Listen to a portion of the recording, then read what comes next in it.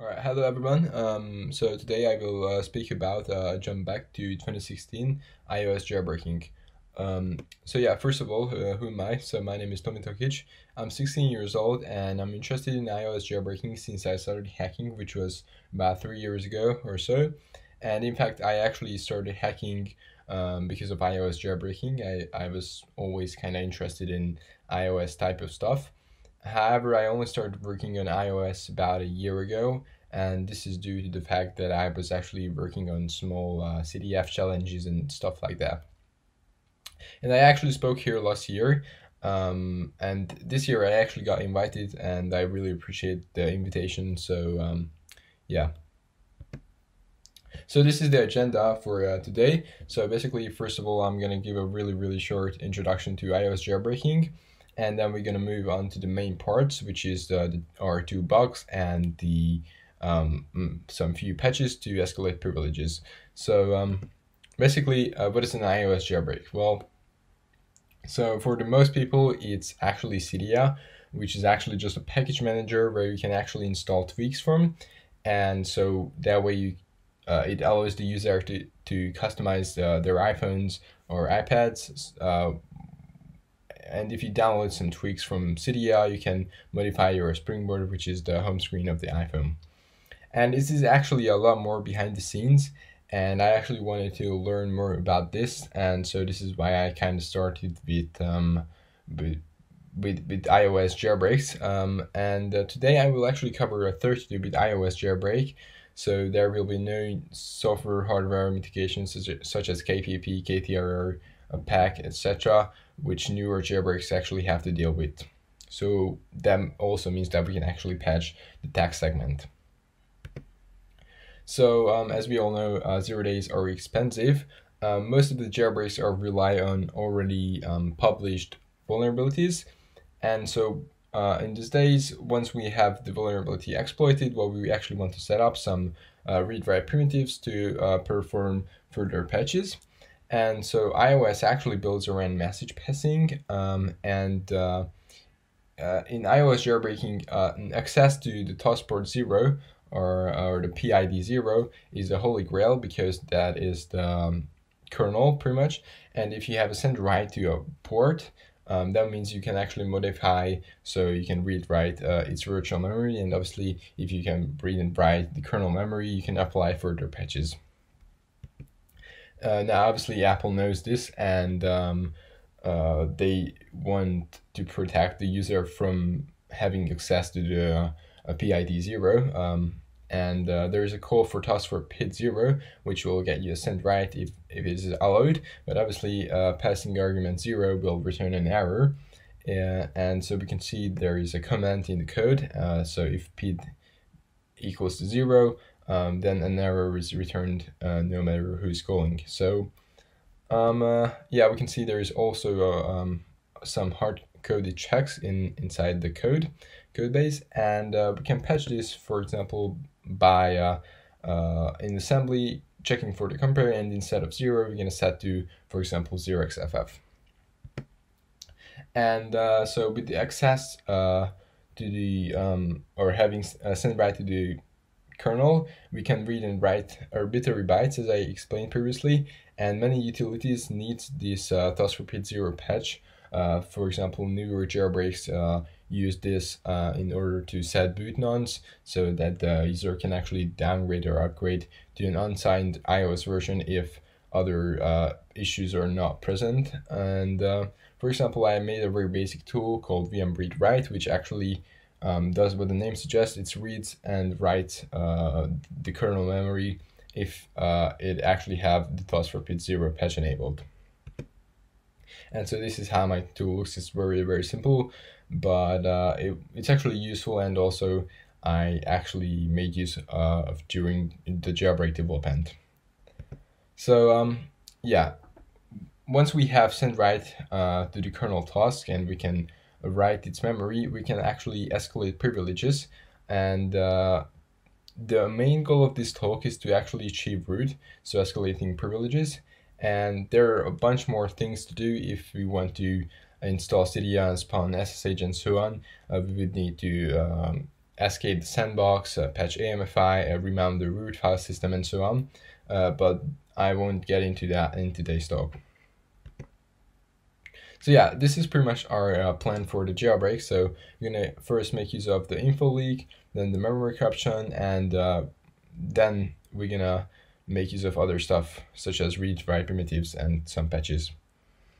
So before anything, I just want to mention that as far as I know, this is and was the first spyware jailbreak that was actually used in the real world, and they actually attacked this Ahmed human rights defender, and he actually received an SMS text with a link, and there was actually a trap, a one-click RCE, and he didn't actually click on the link. Instead, he actually sent to a group who analyzed the link, and they realized that this was such an exploit.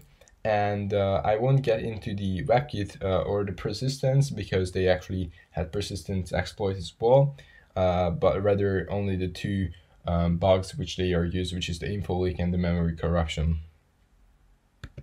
So this is the kernel info leak, and it's actually really simple.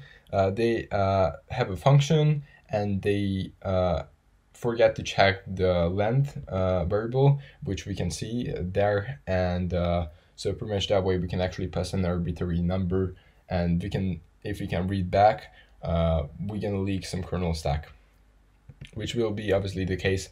And in order to exploit this, we need to craft a special dictionary. And so this is how the dictionary looks like. So first we have the magic number, and this is actually needed in order to the function to accept our dictionary, otherwise it will actually decline it. Then we have a dictionary with 2 entries.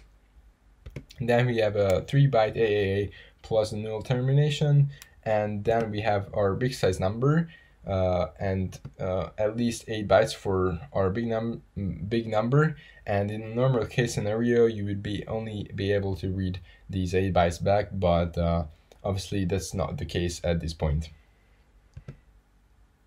And once we have our malicious dictionary set up, what we actually want to do is read those data back in order to leak the bytes for us.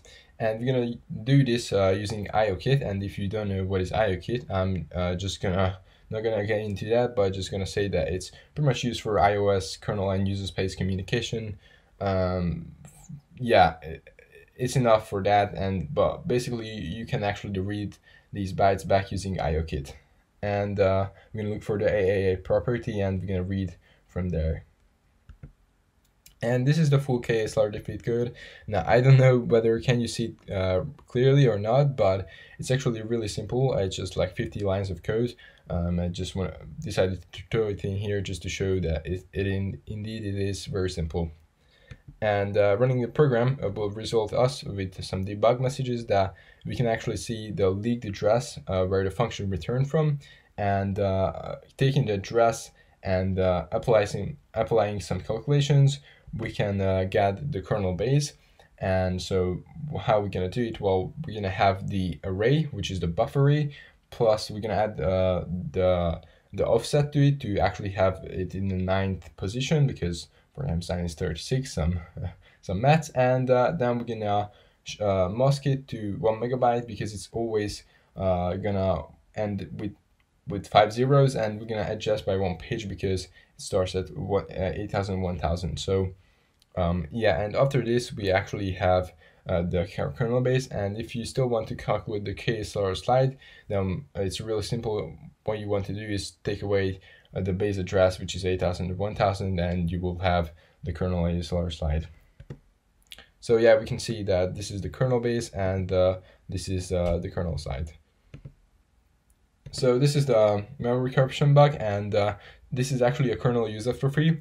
And this is due to a dangling of a string pointer in OS unserialized binary. And so that means that again, we will need to craft a special dictionary in order to exploit this vulnerability. So, but before that, I actually want to explain how the bug occurs. So basically, we have a setIndex macro predefined for us. And what's interesting in here is that it will actually save our objects to an object array And yeah, pretty much there is a special case in here, which called KOS serialized object, which what it does is actually will call retain on an object. And so what that means is we'll actually add one reference to the object. So the object can be freed when the count drops to 0, but we can actually make it alive again with the call to retain. And so exactly what happens here is there is an O string to O symbol cost, which will actually call O release, which will free the object saved to the objects array, which was just saved there. And so we can see there is the O release call, and there is the call, if you remember, from KSerialized object. So we can actually relocate the data with our custom data, and we can call actually or retain on it, which makes it a UAF scenario. And again, for this we need to make a special dictionary as well. So we're going to start by the magic again. Then we have a dictionary now with 3 entries, and we're going to start by triggering the O string deallocation, where we actually cast it to an O symbol. And then we have the payload, or pretty much where we're gonna replace the dangling v table pointer. And so this is the payload with some random 0x41s. And then now we're gonna call the retain on the object. So now it became, now once we trigger the bug, the kernel will actually crash because it will try to jump to an invalid address. However, if we actually run it, it will result such that the default address is 0x41, but we do not actually control the program counter. And so in order to do that, we actually need to craft a fake vtable. And so we can see that vtable pointer is pretty much a pointer to a vtable where there are function pointers. And so what we're going to do is we're going to craft a fake vtable where instead of retain, we can actually point to our maliciously crafted vtable, which can hold pretty much any value. And I decided to place 42 there for the record. And yeah, so pretty much, but in order to pull this off, what we actually need to do is control data in kernel memory at the known location. And there are a few ways to put control data to kernel memory from userland, and Trident is actually using a different technique, but there are a few ways, as I said. So I'm actually focusing on Mac message at this point, and Mac messages use IPC, and we can actually send or receive using a Mac message call, and there is no Mac message send or receive. Instead, there is an option where we can specify whether we want to send the message or receive the message.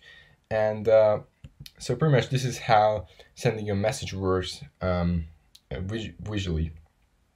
So we have task 1, and we want to send to task 2. What we're going to do is, well, we're going to send it to the kernel. The kernel will allocate some space for the data, and it will send it to task 2.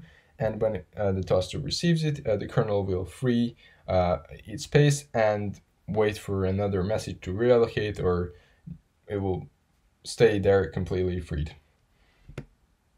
So basically, I think you already guessed it, what we will do. We're going to send it again, but instead now we're not going to receive it, and so our data will stay actually in the kernel. So that way we can actually have control data in kernel memory where we actually send from user space. And so heap string can actually be achieved by sending a bunch of data, but not actually receiving them. So we can see that if you not receive, it will actually stay in the kernel. And also we can do heap function by sending a bunch of data and only receiving a few. So we send a bunch of, like, for example, AAA, and we only receive a few. We actually eventually poked holes around the heap, but yeah. And so going on with our technique, what we are going to do, we are going to allocate a MAC port with MAC port write receive, and so we actually will have a send write to it, and we're going to send a message to it. In my case, I'm going to send 0x4242 to it, and instead of receiving, I choose not to.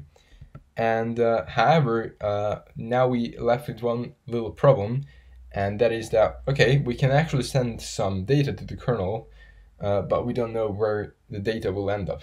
However, when we are doing the info leak part, we're making use of a call to IO registry and to get property, and the make command carries a MAC message pointer. So eventually we'll send a MAC message as well, and it will actually free it. But if we send our message at the right point in time, we can actually relocate with our message. So again, the good thing about this is that we actually leak this address while we're actually leaking other addresses. And so the versions I tested is always ending with B8. So if you're actually jailbreaking, we can actually read from this address.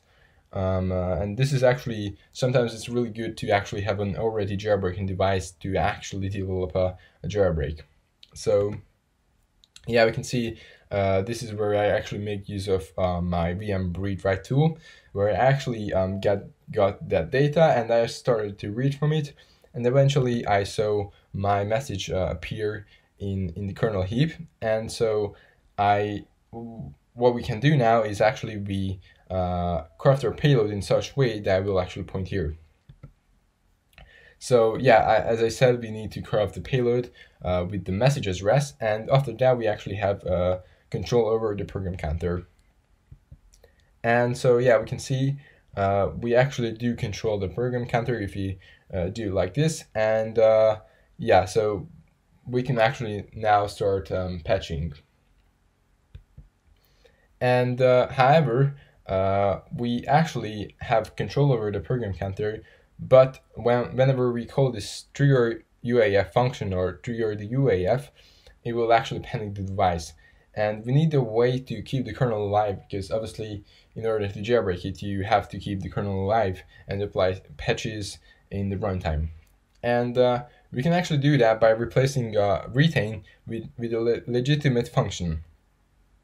And yeah, so that function will be always serialized, and this is how the final payload should look like. So we have the address of a copy in, then we have some address from the stack, and then we have our real address of the payload, some values, and again the gadget. And so this is how the always serialized gadget looks like. So first of all, we actually do control R0. So at this point in time, we're gonna control R3 as well. And then we're gonna control R1 as well, because again, we control R0. And lastly, we're gonna control R12 as well, which is really good because we actually have a branch to R12, which means that we actually can have an executive primitive. And this is how my payload actually looks like. So again, I have the address for copy in from my payload and have some random data. Then we actually have the payload pointer, which is the message where we send.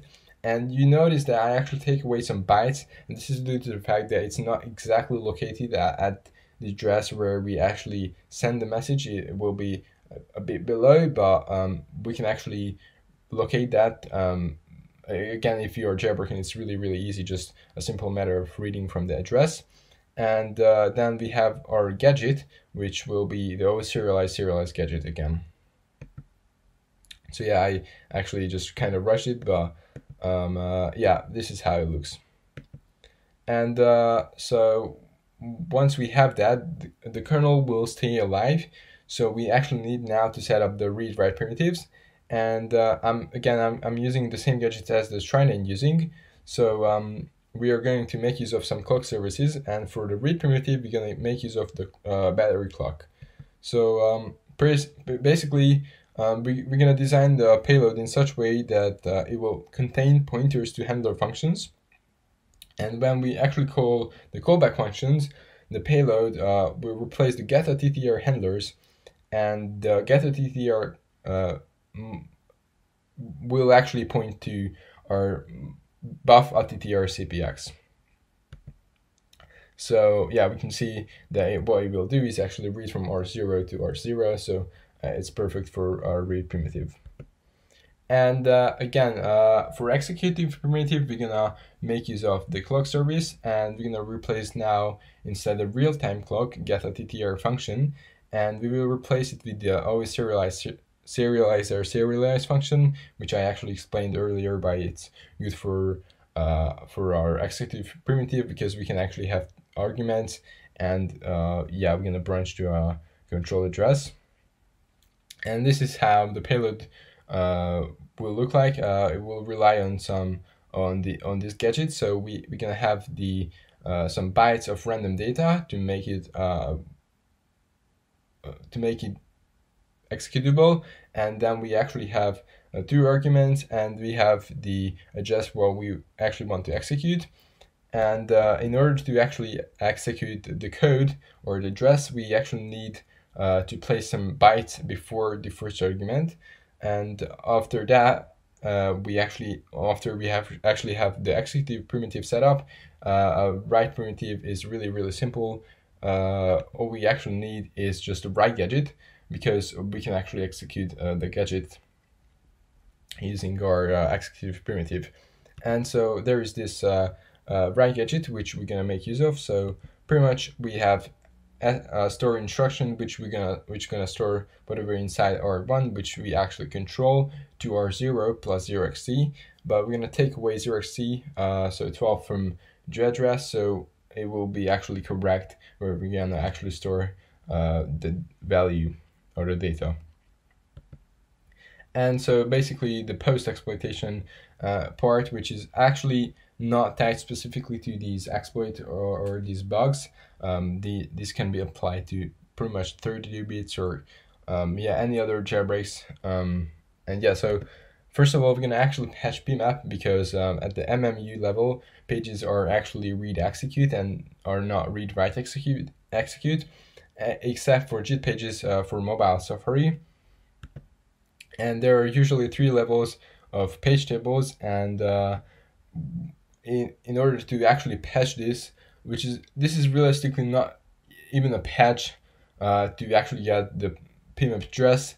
What we are actually going to do is get the address of the PMAP pointer, and we're gonna check for page entries and block entries. And in case if it's a page entry, what we're gonna do is a physical address is actually another set of TTEs, so we're gonna loop one more time and unset the bits. And in case it's a block entry, what we're gonna do is just simply unset the bits. So yeah. And after setting all the bits, pages can be read, write, execute, and now we can perform further patches. And so basically this is the task for PID0 patch, which again, this is needed in order to have a send write to the kernel task. And once we have basically our write primitive, we can pretty much patch really easily to allow 0 as an argument, task for PID call. And we can actually, after we actually have this write, VM write, we can actually patch pretty much any other thing. And so we're gonna actually patch only 3 compress. It's actually really simple to patch for task for PID0. But again, on newer devices and newer versions, this is actually not really possible anymore, due to the fact that Apple introduced KPP and KTRR and PAC and basically all the other stuff. And so, but yeah, we're gonna focus on the 32-bit only. So yeah, this is the PID check.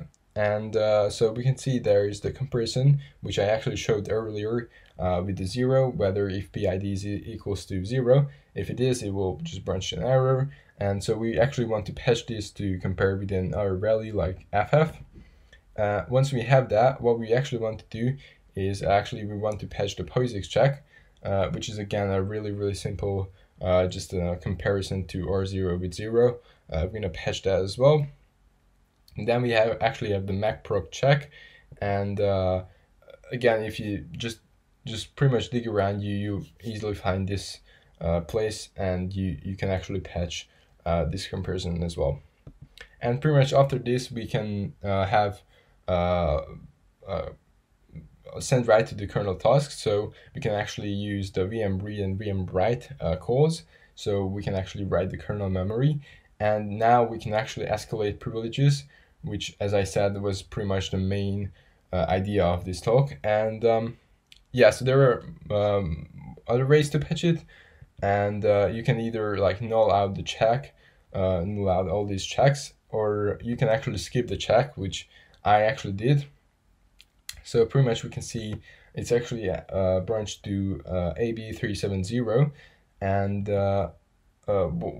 what we actually want to do, because that's actually the if case. So what we want to do is dig around and find at the end of the checks, and we want to branch there. So basically, once we found that, what we actually want to do is write the new address, the branch address instead. So the offset. So instead, it's actually going to branch after the if check. So we can see how it looks like. So it's going to branch here, and this is how it looks in the hex editor. So it's actually E009, the offset. And so pretty much we're going to patch this with 40E0, and you actually have to calculate the offsets, and you can then really easily get with the hex to ARM site, which is really helpful in this case, because you can really easily get what you actually need to put there. So yeah, this is after the patch. We can see it's a completely different address, and it's just gonna pretty much skip the if case, and so we can actually, after this, we can call set_UID. So yeah, we can see this is the first case, the original, where it's actually not patched, and it just calls goes to the if checks, and this is the patch where it's a completely different address. It's 3DE, and it will just pretty much just skip the if case. And after running this patch, we can actually call set_UID with 0. So after that, we actually escalated privileges. And so, yeah, there you go. And we can see that I actually have UID 501 first, which is mobile, which is actually normal in iOS, which, well, we are actually in normal case. And after that, we can see I'm actually UID 0, which means I'm actually root. And also, if you don't believe me, you can see the code is actually I'm calling get UID. So yeah. And if you're actually interested in this project, or just want to get the source code or just try it out, you can actually get this on my GitHub. It's actually called Broke, and so yeah, you can go ahead and download it. And yeah. And lastly, I actually want to give a huge shout out to all these people, because this project or the talk wouldn't be possible without them. So yeah, I want to give them a big shout out to QWERTY, Sagusa, JNDoc, Benjamin, Ibisbergs, Ben, and Billy Ellis, because they really helped me while I was doing this, and they were really nice people. So yeah. And now, if you actually have any questions, I believe you can actually ask on Discord, I think, but I'm not really sure. But you can always tweet me at Tomi Tokic or at Ion0UIDO. So yeah, thank you for your attention.